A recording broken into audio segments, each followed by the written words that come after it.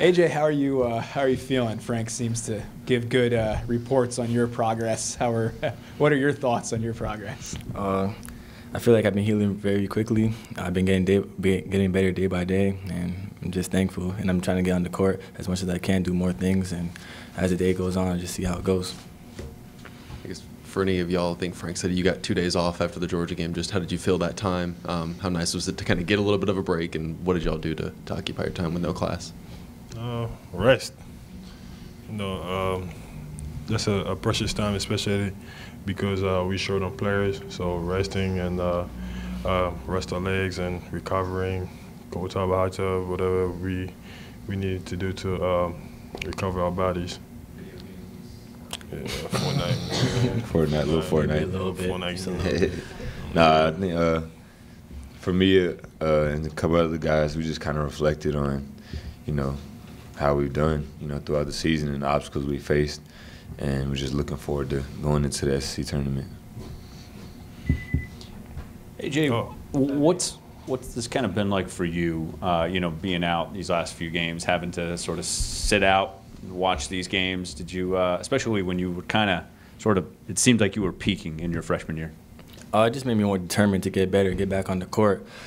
Right now, I'm just thinking about day by day getting better and better. When I'm on that court, I want to show my best and be 100%, be out there and help my team out. Hassani, what did it mean to you to get the six-man award? Obviously, there were a couple of other guys who were really good as well in that role. What does it mean to you to come to that point? It just means a lot, man. And it just shows, the plan that Frank had. Because I remember in the beginning of the season, you guys were asking me how do I feel coming off the bench and all that. And I said it the whole time, Frank has a plan, and I'm just sticking to whatever it is that, he asking me. And, it paid out. And it feels good to get that recognition. For all three of you, but especially Hassani and Chris, because you guys have been through that post-Christmas practice before.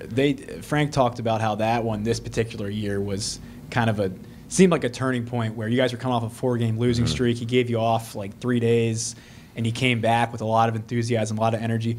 What has that practice been like in previous years? What was that like this year? And did you guys kind of come out of it and say, man, that was pretty good, we're going to be all right? I would say over the time that I've been here, we were in a better position at that point of the year. So this year, whenever that practice, coming back from the break allowed us to really kind of like what I just said for these off days, reflect on what we're doing wrong, what we're doing right, and how can we, become a better team, chemistry-wise, just performing better on the court. And I think when we came back from that break, we all just collectively just put all the effort into it and, turn things around. Yeah, kind of the same thing. We was locked in, and we was ready for the next phase of the season. So everybody came to practice with a great enthusiasm. That's pretty much it. What about you, AJ? For me, I was just resting my body. So when I came back for that practice, I had a lot of energy, and just like all the other guys, we came back ready for the next game. That's why I think that break was good for us. Hassani and Chris, now that you've been through a couple SEC tournaments, what do you think separates teams that can play like those 3 games in 3 days, 4 games in 4 days sometimes, and those maybe that get bounced a little early? Just maintaining focus and making sure that you execute the game plan. Around this time of the year, everybody's tired, body's fatigued and stuff. So for us, it feels really good to have these days off and have that extra energy boost that we will have with the double bye. But just like I said, just making sure you just do his ass so that we can come out with the win on the neutral site. Basically, this time of the year, like Sonny said, everybody's tired. So, whichever team find the courage and the discipline to execute and play by play is the ones that's gonna win the game at this time of the year. So.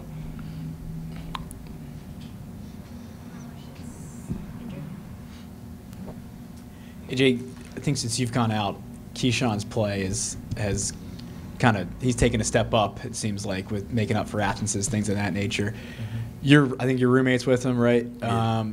How has he handled this whole season? I know he had like a little 2-3 game stretch there where it looked like he was kind of hitting that freshman wall. Now he's kind of gone the other direction.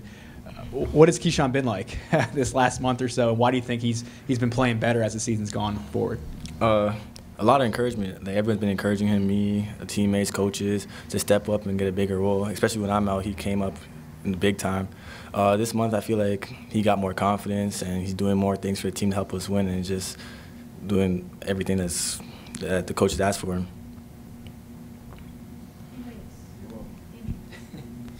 Chris, if it is Auburn that you play on Friday, that's a team that you guys have had success against. You particularly, I think Wiley was out the last game. I don't know if he's going to play this week. Why do you think you've had your success there? Why does this team match up well against a team like Auburn? I guess the type of player they have on the court is like matching up with us. They got like kind of short guards. A couple guards play bigs, and like they got the bigs is not like that tall. So I find my way to the rims pretty like. My teammates try to find me every time because of the mismatch and try to use my athleticism on that point too. But the way they play allow me to like be aggressive and to get open down low. And during those games, I guess my teammates just passing me the ball.